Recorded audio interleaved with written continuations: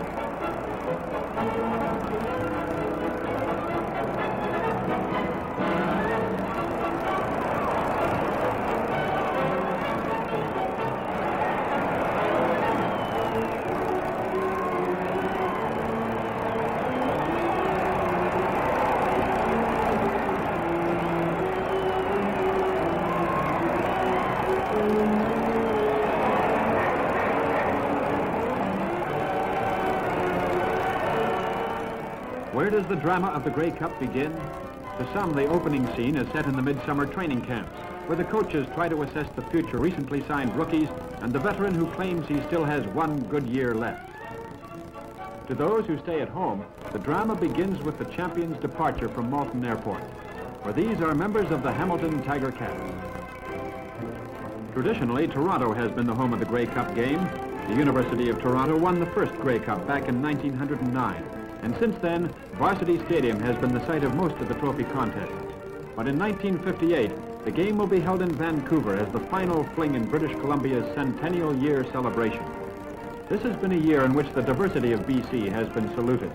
Diversity as seen in the Pacific fishing fleet, framed under Vancouver's Lions Gate Bridge, the heavy-laden fruit trees of the Okanagan, or in vivid contrast, the high-topped timber operations of the Pacific slopes. Not so familiar, perhaps, but increasingly important are the rugged ranchlands with their hardy, pioneering cowboys. From Manitoba come the challenging Winnipeg Blue Bombers. The psychological contest has already begun with Hamilton coach Jim Trimble's confident remarks. Winnipeg's Bud Grant is more cautious in his campaign. And one of the 1957 Grey Cup heroes, Kenny Plain, stops to acknowledge Western greetings. All the while, the fans who have helped to transform the Grey Cup competition from a game to a festival are arriving by train to be greeted by the lilting music of the pipes.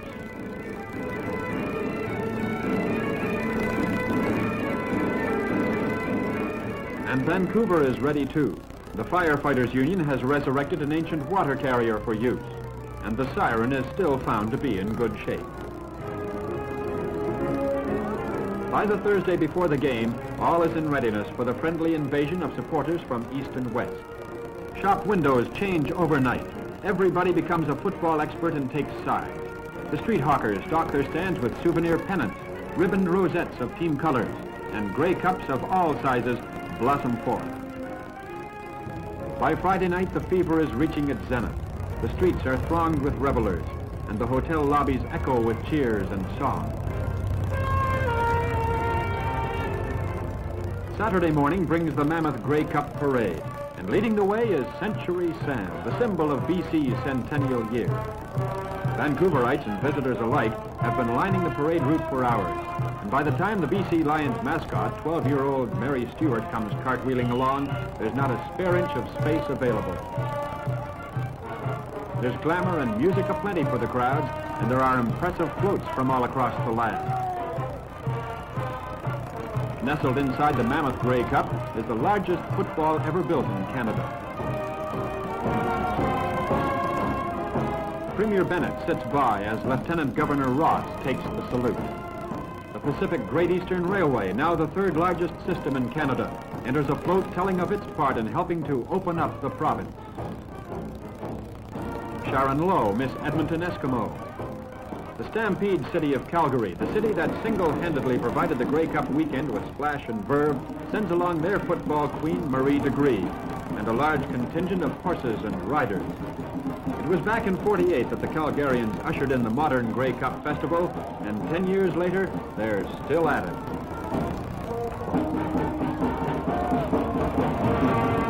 Patricia Ann Rapita, Miss Winnipeg Blue Bomber.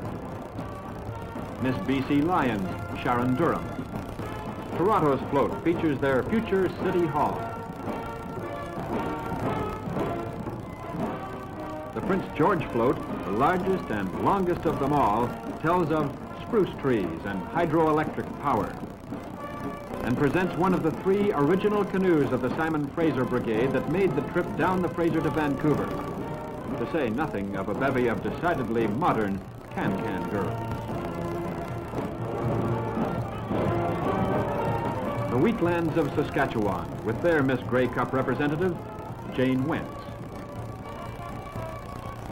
There's football satellites from outer space, and from the depths of Lake Okanagan, there's the famous Ogopogo.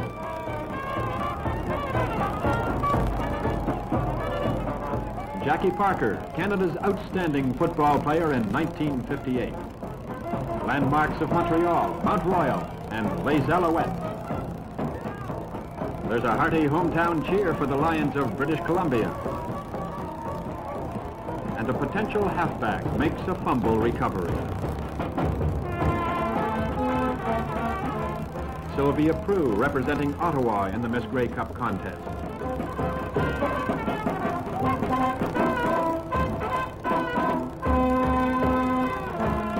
The Oski Wawa man himself, Vince Wirtz, the nation's best-known cheerleader and the embodiment of Hamilton's Tiger Cat spirit. Mind you, not all the spectators are Hamilton fans. An island unto themselves are the sporting fans of Victoria, with teacups at the ready, heading for today's test match on the Empire Stadium pitch. Finally, Miss Grey Cup herself, from Montreal, 17-year-old Joan Van Boven, a dark-haired Alouette beauty who will reign over the weekend celebration. Speaking of rain, which is never done in Vancouver, brings to mind the famous tarpaulin. For the past week, it has protected the immaculate turf of Empire Stadium. And it's not until it is rolled up that a few showers begin.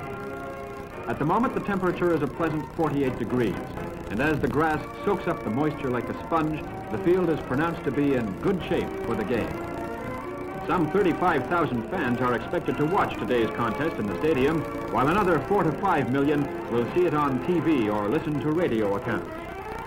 It's a return engagement for Vancouver, who hosted the game in 1955, and a return engagement, too, for the 1957 finalists, challengers from the West, the Winnipeg Blue Bombers, and the champion Hamilton Tiger Cats from the East. The Big Four winners have been established as slight favorites to retain the cup. Under head coach Jim Trimble, the Ticats won 10, lost 3, and tied once during their regular schedule. They sat back and rested while Ottawa defeated Montreal in a sudden death playoff, and then in 2 decisive games, they controlled the ball easily to run up a total count of 54 points to 14 over the Rough Riders. They have depth, aggressiveness, and deception in such players as punter Cam Fraser, quarterback Bernie Filoni, and fullbacks Jerry McDougall and Don Southern. The line, with men like John Barrow and Angela Muska, is heavy but fast, and they have fine specialists like co-captain Steve Onischuk. In the more rugged WIFU campaign, the Winnipeg Blue Bombers, coached by Bud Grant, won 13, lost only 3, and then waited while Edmonton downed Saskatchewan in the semifinals. The 3-game final between the Bombers and Eskimos had everything: snow and more snow. 2 games split by identical scores of 30-7, and then a Winnipeg victory 23-7 sent them to Vancouver. In 1957, they were hobbled with injuries, but in '58, the medical report reads all healthy, including halfback and top kicker Charlie Shepard and rookie Jim Van Pelt. Van Pelt has had a Cinderella year with Winnipeg. A rookie from the University of Michigan, he got into the lineup when Kenny Plain was injured, and he's been there ever since. Plain, now on the Bomber half line, provides Winnipeg with an added pass threat. Game time approaches. Referee Harry Bowden indicates the kicking and receiving teams to Buddy Tinsley and Herb Gray of Winnipeg, Bernie Filoni and Steve Onischuk of Hamilton. The official kickoff has Calgary's Don Lutzy, voted the country's outstanding lineman, holding the ball for Jackie Parker. And now to the game and Steve Douglas. Okay, Doug Maxwell, the opening kickoff by Winnipeg co-captain Jim Van Pelt. Howell and Macon are deep men for Hamilton. Howell has it from the 13-yard line. And he's piled up, hit hard by Tony Kerr of Winnipeg at the 28, 1st and 10 for the Hamilton Ticats. Quarterback Bernie Filoni calling the plays for Hamilton. He goes to the air on the very first one in the ball game. It's too long for Ron Howell to handle. Nick Miller and Norm Rawhouse covered for Winnipeg. Another pass attempt coming up by Bernie Filoni, shooting for Jerry McDougall on the sidelines over his head. Gordy Rowland defends for the Blue Bombers.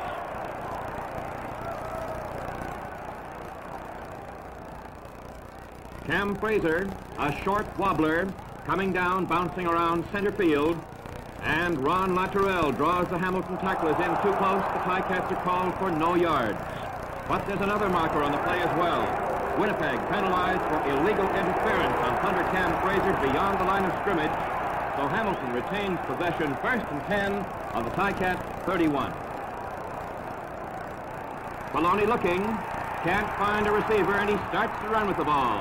Heads down the sideline. Cease Looney makes the tackle. Filoni, as good a runner as he is a passer, has 9.5 yards to his credit. 2nd down, inches to go. Quarterback Filoni keeps the ball. He's got a 1st down. The ball is on the Hamilton 41-yard line. Jerry McDougall cracks right up the center. Winnipeg veteran co-captain Buddy Tinsley holds him to 6 yards. Filoni's pitch-out goes to number 70, Don Southern, newcomer from Ohio State, hero of the 1957 Rose Bowl. He got good yardage, and Kenny Payne finally put him down. On 2nd down at the Winnipeg 48-yard line, Bernie Filoni pulls back the pass. Down the center, he finds Paul Decker. Keith Pierce makes the tackle, but the gain is good for yards.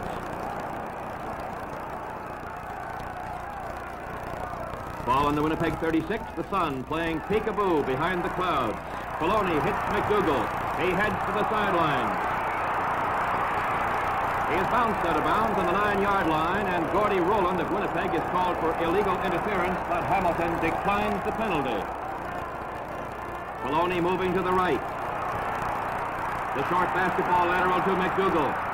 He heads for pay dirt. Hamilton has a touchdown, moving 82 yards in 11 plays for the opening score. Credit Bernie Filoni and Jerry McDougall for that one. Steve Onischuk, Hamilton's co-captain, convert specialist, makes the point at the touchdown good. Hamilton has scored within 5 minutes of the opening kickoff. Southern boots it short for the Ticats. Barone receives. Hamilton is called for roughing, so the Blue Bombers take possession, 1st and 10 at Hamilton's 54-yard line. Filoni passed the first time Hamilton had the ball. Let's see what Jim Van Pelt will do. He's going to the air, too. But what a difference. Intercepted by Eddie Macon, but there's a marker flying through the air, and Macon is flying down the sidelines. He goes out of bounds on the 23-yard line.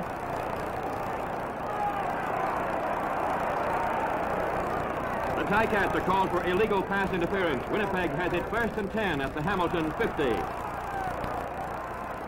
Nice making by the quarterback. Lewis, the ball carrier, and Harry Lampman makes the tackle. 3 plays later, it's Winnipeg's ball on the Hamilton 35-yard line. There's a fumble in the backfield, the scramble, the ball is still loose. Ralph Goldson up and away with it. And he coasts the final distance for the 2nd Ticat touchdown of the afternoon. Steve, this is turning out something like last year's game where Hamilton counted 2 quick touchdowns in the first quarter. Remember Bibble's bobble and his touchline trip? I certainly do, Doug. I'll bet Winnipeg coach Bud Grant remembers it, too. Onischuk for the convert. It's good.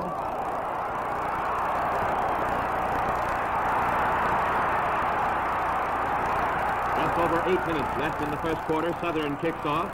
Lewis from the 18 gets back 10, and finally 13 yards before Pete Newman jolts him to a standstill. 1st and 10 for the Bombers. Pay dirt 79 yards away. Lewis carries. Good cutback, and he makes 8.5 yards. Saminsky and Macon combine to stop him. After Shepard adds 4 more for 1st and 10 at the Winnipeg 44, here's Kenny Payne with the ball. And Pete Newman holds him to a yard gain.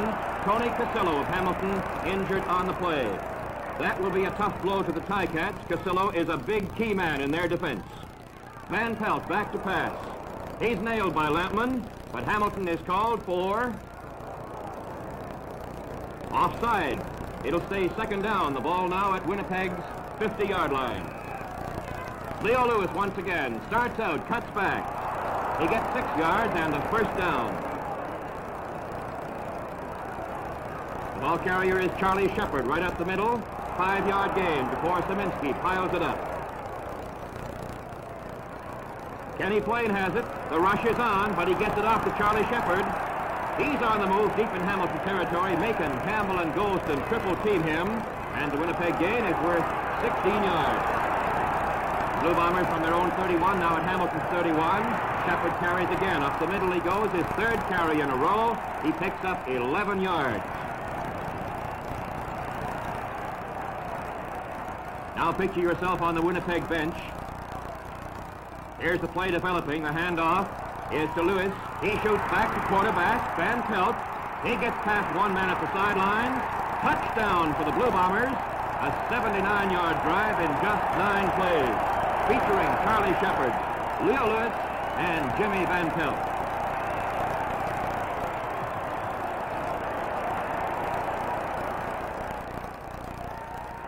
Van Pelt's convert attempt is successful. Hamilton's lead is sliced in half. Here's the kickoff by Van Pelt. It's short to Ronnie Howell, who takes it on the bounce. Gets back 5, 10, 13 yards before Ernie Pitts stops him. And the Ticats start from their own 34-yard line. Quarterback Filoni is back.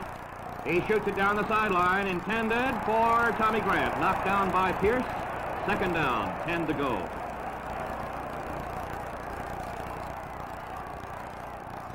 Filoni tries the air again. Successful to Paul Decker, who makes a good grab for the first down. Pierce once again, the number 1 Western defender.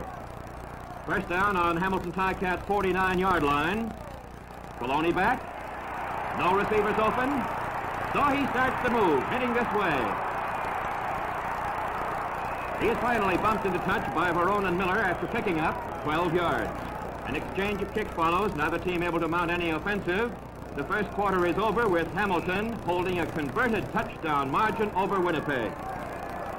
Ball in the Winnipeg 37. Here's the action in slow motion as Don Southern tries his luck around left end. But watch Gordy Rowland come driving in and bring him down for a 5-yard loss. Plays like that make you appreciate the worth of a great Canadian defensive star like Rowland, voted the outstanding Canadian player in the WIFU. Second down and 15. Filoni keeps. Heads for the far sidelines, and a crisp block by Billy Graham springs him loose for extra yardage. The play is worth 9 yards. Third down and 6 to go. Southern tries a field goal from the 41-yard line. It is short and taken by Gordy Rowland, who is out to the 20 and the 25 before Lampman, Grant, and Graham combine for the tackle. First and 10, Winnipeg at the Bomber 25. Van Pelt juggles the ball momentarily, recovers. Passes toward the sidelines. Gilliam, the receiver, on his chuck, knocks him out of bounds on the 36-yard line. Winnipeg first down. Charlie Shepard picks his way through the left side and gets 11 yards before Ralph Golston, a tremendous defensive performer for Hamilton, makes the tackle. Ball carrier is John Verone up the middle. Barrow and Underwood combine to stop him after he picks up 3 yards. Hamilton offside has given Winnipeg the ball at center field. Lewis on the move for 6 yards with Harry Lampman making the stop.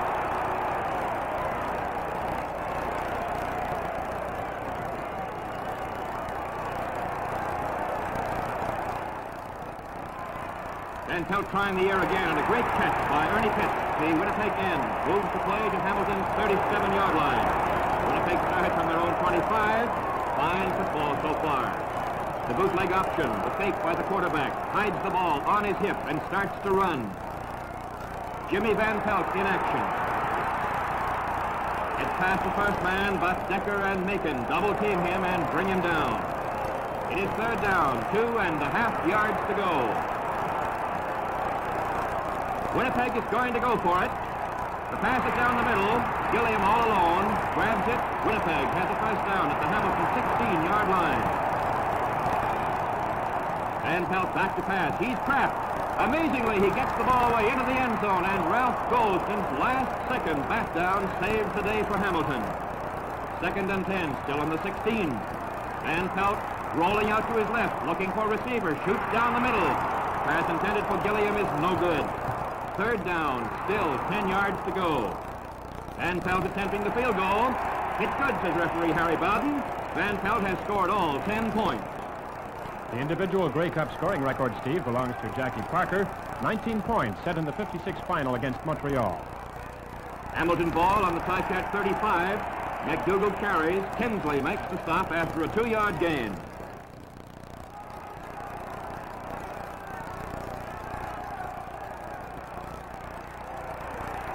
Maloney shooting on the far sidelines, intended for Billy Graham. Maloney is 4 for 8 so far today. Fraser kicking. Laterell receives it, and Bevan and Grant put him down at the 40-yard line.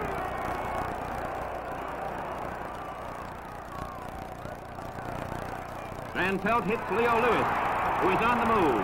Goes down at the midfield stripe, held there by Campbell and Goldston. Casillo has returned to action now in the Hamilton secondary. Screen pass to Kenny Plain. He gets by 2 Ticats with a great burst of speed. And Steve Onischuk comes cross-field down Plain after he picked up 29 yards. Winnipeg deep in Hamilton territory again, and the crowd hasn't stopped yelling for a single moment. Shepard carries. Scott makes the tackle. 2nd down, 5 to go.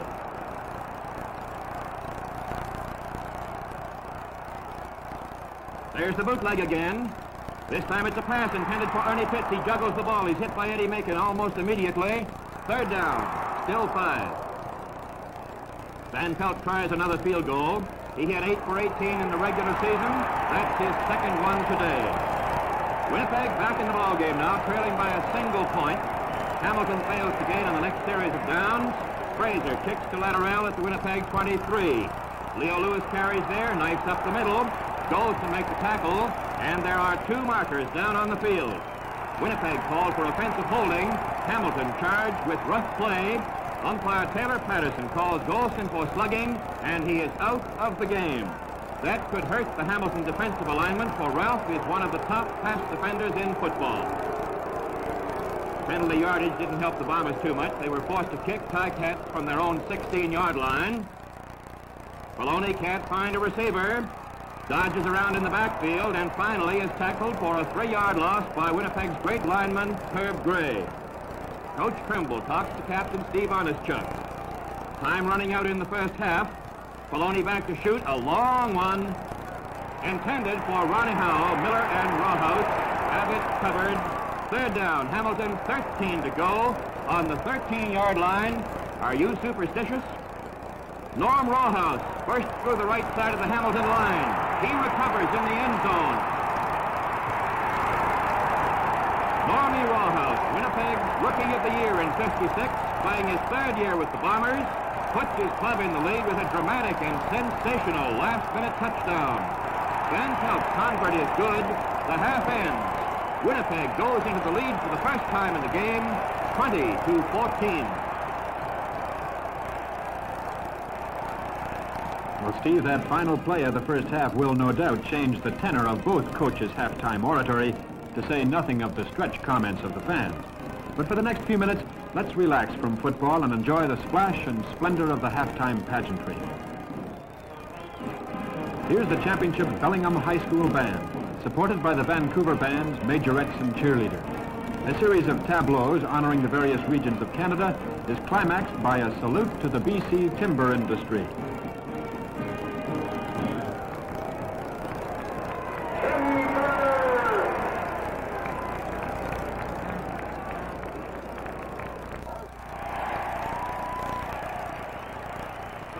Now it's the turn of the BC Lions cheerleaders as they trot out a snappy routine featuring mascot Mary Stewart.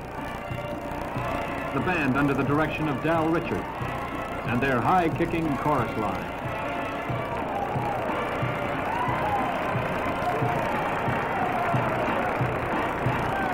The excited crowd indicates its appreciation of the spectacular as they settle back in anticipation of the second half.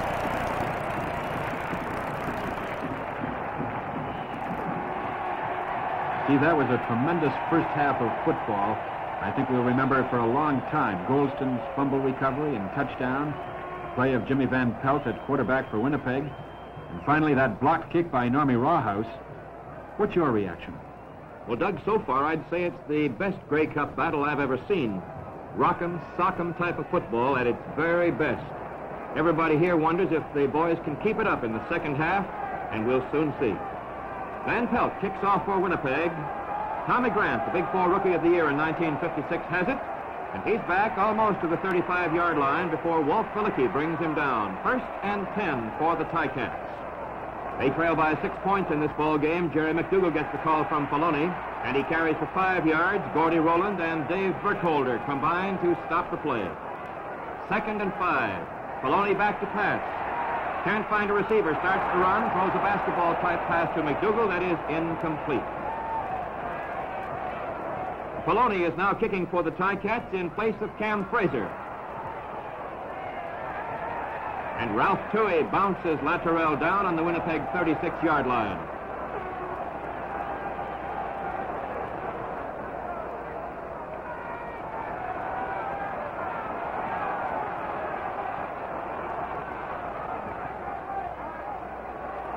Ball carrier is Leo Lewis. He gets 4 yards before Scott and Szymanski combine on him. Jim Trimble is the Warrior. In slow motion, a good chance to watch the line play as John Verone, rookie from the University of Miami, picks his way through. A 10-yard gain and a first down at the Winnipeg 50. Verone, the halfback, who replaced the injured Jerry James midway through the season. Lewis once again for the Blue Bombers. There's a loose ball. Recovered by Don Southern of the Ticats. A break for Hamilton. 1st and 10 on the Ticats 50-yard line.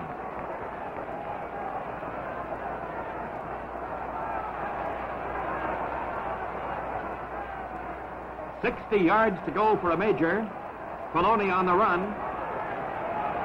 He gets 5 yards before Verone pumps him down.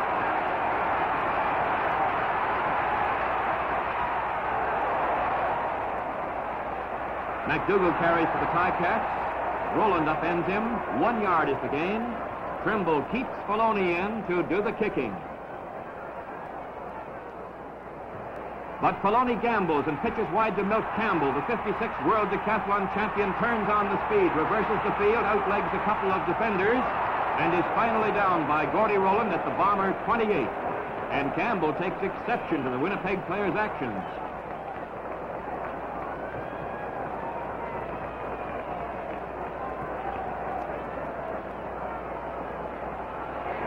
Ball carrier is Jerry McDougall. He's hit hard by Dave Burkholder. And Winnipeg is penalized for rough play, and the Ticats are knocking on the door again.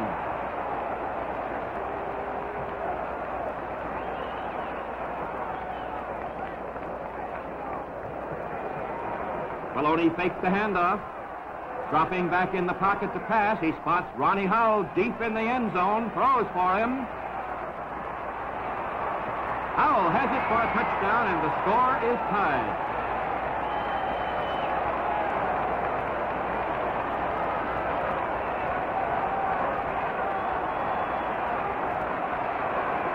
Onischuk kicks the convert, and the Ticats are ahead by a single point. Here's the kickoff by Don Southern. Kenny Plain on the receiving end gets back to the 35-yard line before DeNoble grounds him.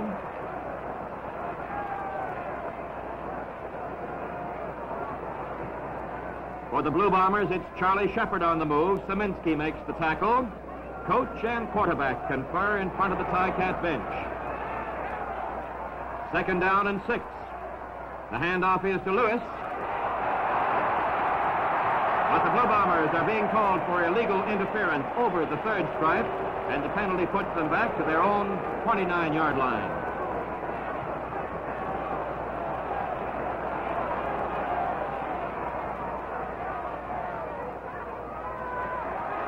Barone is the ball carrier.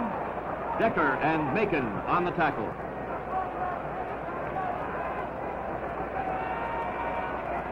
Charlie Shepard set to kick. Punt is taken by Eddie Macon. There's a fumble, and the loose ball is recovered for Hamilton by Bobby Dawson. 1st and 10 for the Ticats on their 33.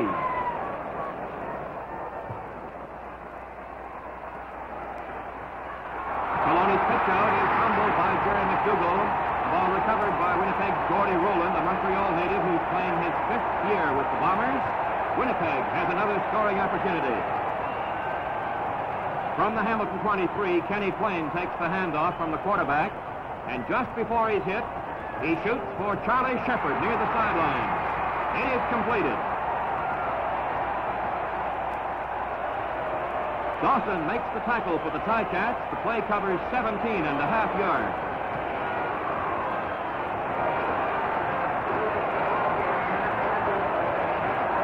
First down and goal to go for Winnipeg, trailing by a single point. 5 minutes left, and Lewis is swarmed under. The defensive charge led by John Barrow. A gain good for 1 yard. Shepard is the ball carrier, but the Ticats are offside, and that moves the ball half the distance to the goal line.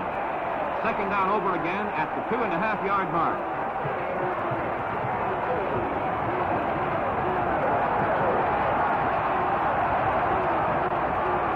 It's Charlie Shepard.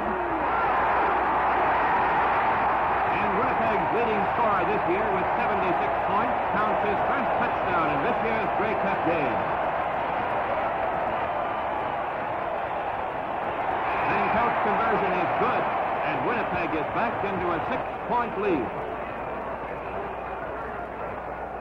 The Bombers' kickoff is taken by Eddie Macon on the 21-yard line. He's brought down by Ernie Pitts at the Hamilton 37.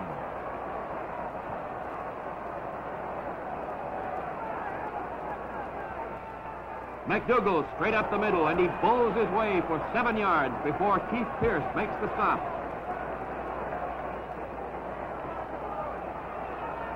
McDougal carries again the same play. This time, Warren brings him to earth. Milt Campbell over left tackle. Hamilton ball on the Winnipeg 49-yard line. First down for the Ticats. Maloney back. He hits Paul Decker down the middle. And Normie Rawhouse makes the stop.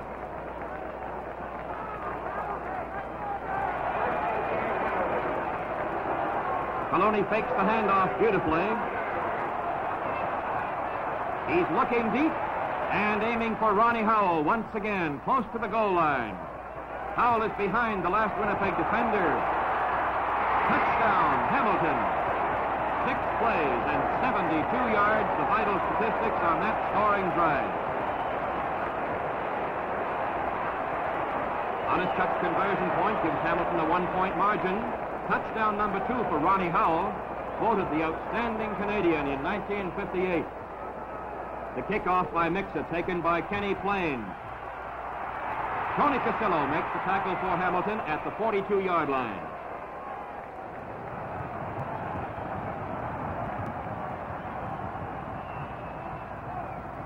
This type of play produced a touchdown for Winnipeg early in the ball game, but this time the pass by Lewis is too far for Ernie Pitts. The game is now into the final minute of the 3rd quarter.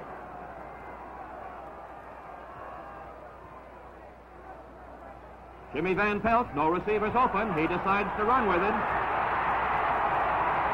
Driven into touch at the Hamilton 52. First down, Winnipeg.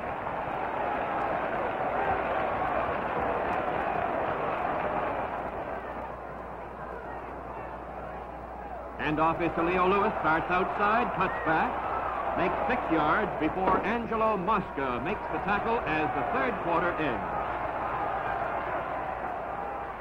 Winnipeg ball on Hamilton's 46, 2nd and 4. John Barone flashes up the middle for 8.5 yards. Harry Lampman grabs him at the 37.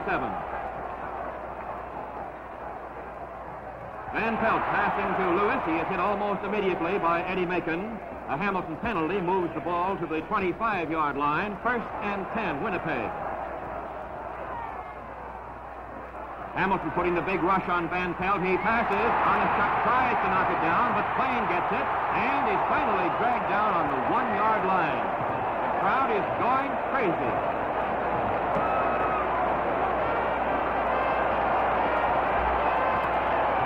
Quarterback Van Pelt asked for quiet, a scarce commodity right now. On the quarterback sneak, Van Pelt into the end zone. Winnipeg touchdown.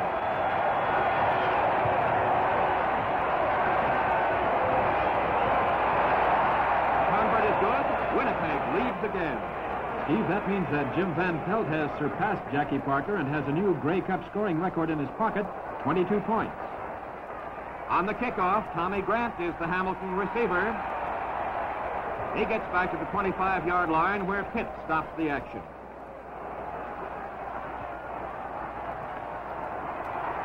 Milt Campbell into the left side of the Winnipeg line, but the line stiffens. He is held to no gain. Maloney going back to pass, trips. Patrick and Luning make sure. Hamilton with a 5-yard loss must kick. Fraser into boot again. Rowland to receive, a 44-yard kick, and Rowland comes back 6 yards.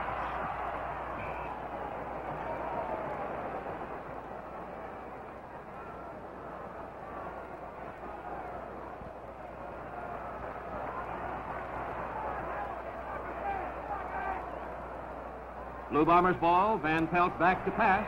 Throws to Ernie Pitts, and the Bomber end high steps it down the sidelines, past a number of Hamilton defenders, and goes all the way down into the end zone for an apparent touchdown.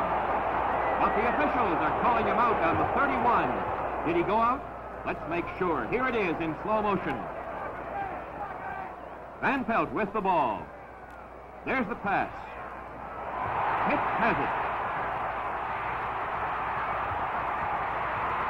Sidesteps the first would-be tackler. And the second. And he gets by the third Hamilton man. But he steps on the sideline before he evades the fourth and fifth would-be tacklers and goes into the end zone. And the officials, who do a fine job in this great football game, have the exact spot pinpointed. 1st and 10, Winnipeg on Hamilton's 31. Charlie Shepard up the center for 4 yards. There's the bootleg in the other direction. The pass intended for Gilliam is no good at the 5-yard line. That makes it 3rd down and 7 to go. And Winnipeg will go for the single. Charlie Shepard back. He holds the Western record for the longest punt, 92 yards. He gets a good one away deep into the end zone. And the Bombers are ahead by 7 points, meaning it will take something more than a converted touchdown to beat them now. Another exchange of kicks, and there's only about 3 minutes left. Ticats possession, 1st and 10 on the Hamilton 26. Maloney racing the clock, picks out Ronnie Howell. He's almost at the sidelines. He makes the catch, stumbles, and Rawhouse comes in to make the tackle for Winnipeg. 1st down, Ticats at Hamilton's 45-yard line.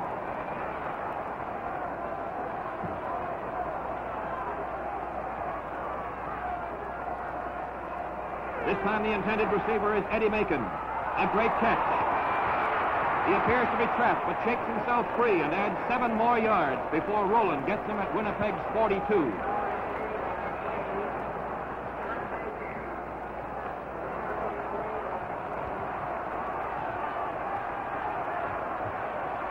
Maloney back to throw again. He looks for Paul Decker and completes it on a leaping grab. 3 Blue Bombers converge to make the stop. The play is deep in Winnipeg territory at the Bomber 24-yard line.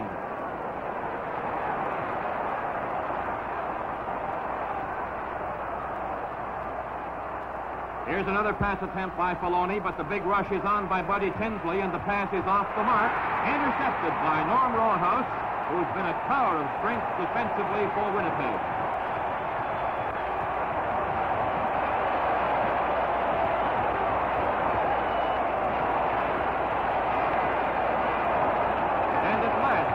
The annual appearance of the Grey Cup Hooch.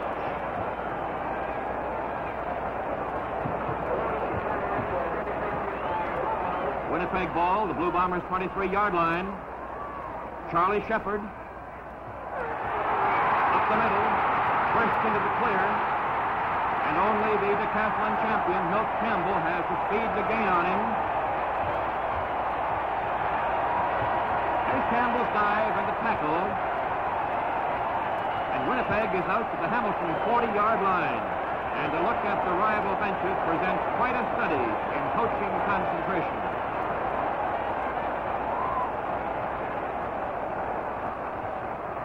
Winnipeg ball carrier is John Verone.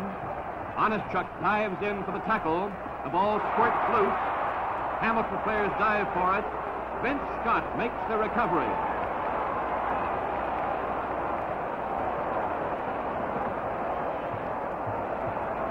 The fans in the stands are just as keyed up as the players as we're into the final minute of play in this ball game.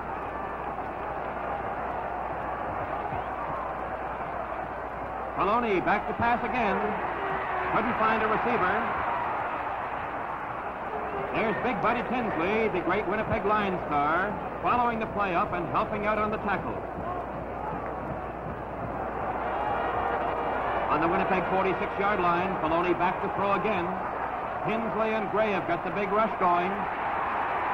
But they bump into each other, and Maloney gets free. He shoots long down the sideline. Tipped by one defender into another's arms, and finally latched onto by Kenny Quinn.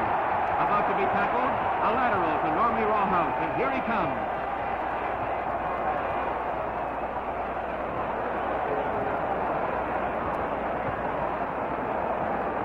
He's down on the 18-yard line, and two markers plus the football protest that Hamilton's piling on.